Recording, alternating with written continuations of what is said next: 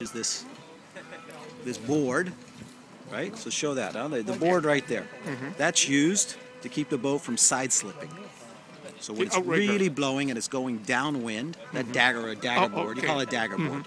A dagger board you find on a lot of the small boats, and you find them on catamarans. But they'll use that on a Vendee Globe boat to stop the boat from side slipping and keeping it on course. Because there's a keel on these boats, the cantilever out. It's called a cantilever keel.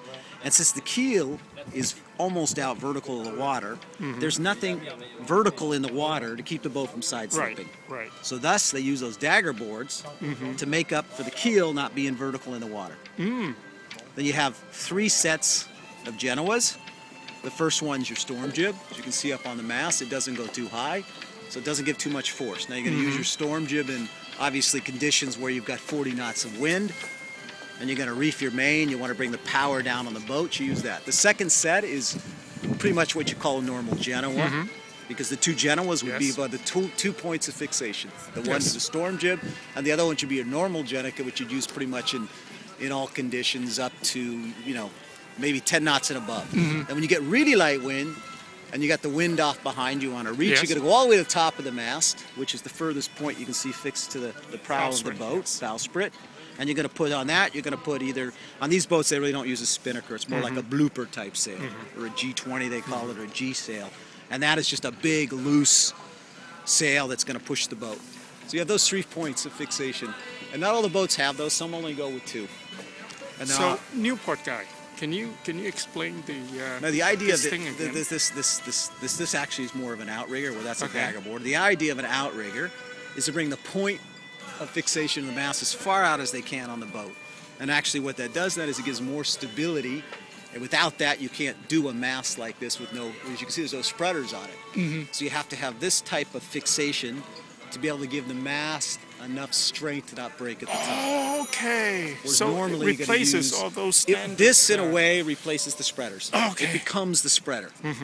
No wonder it looks cleaner than you know, all those. But you're not going to want to use this on a boat that has to go upwind. These boats are built to go downwind, off the wind. This is the Vendee Globe is literally a race surfboard. That's why they're big. Can we have a look at the cockpit inside? You know, all those grinders. You can see that, right?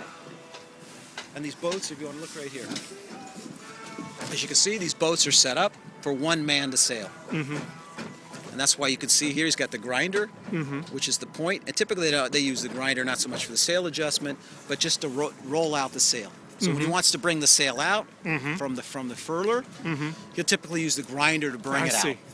Okay, the grinder he can use to adjust the sail, but typically they'll just use the winch to do the fine adjustments on the sail.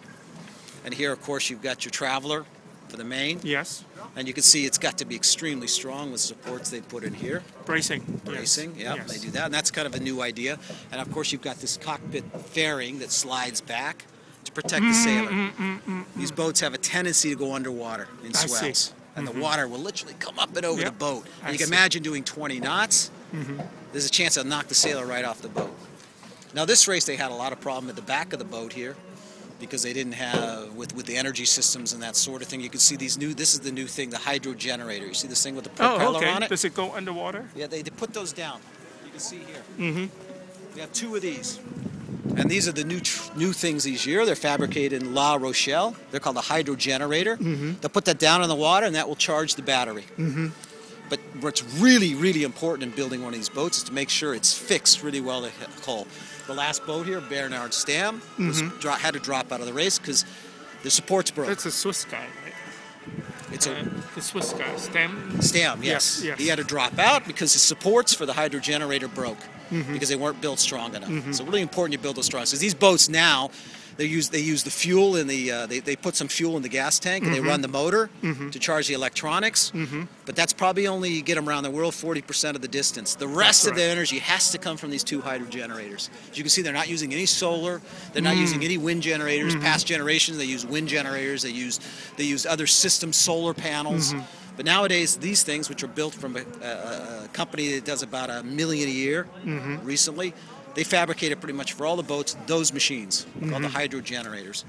That really is the future, I think. But right now, if you want to make money for your friends in China, It's come up with better solutions for providing energy to these race boats. It's a real problem. A real problem. That's a summary.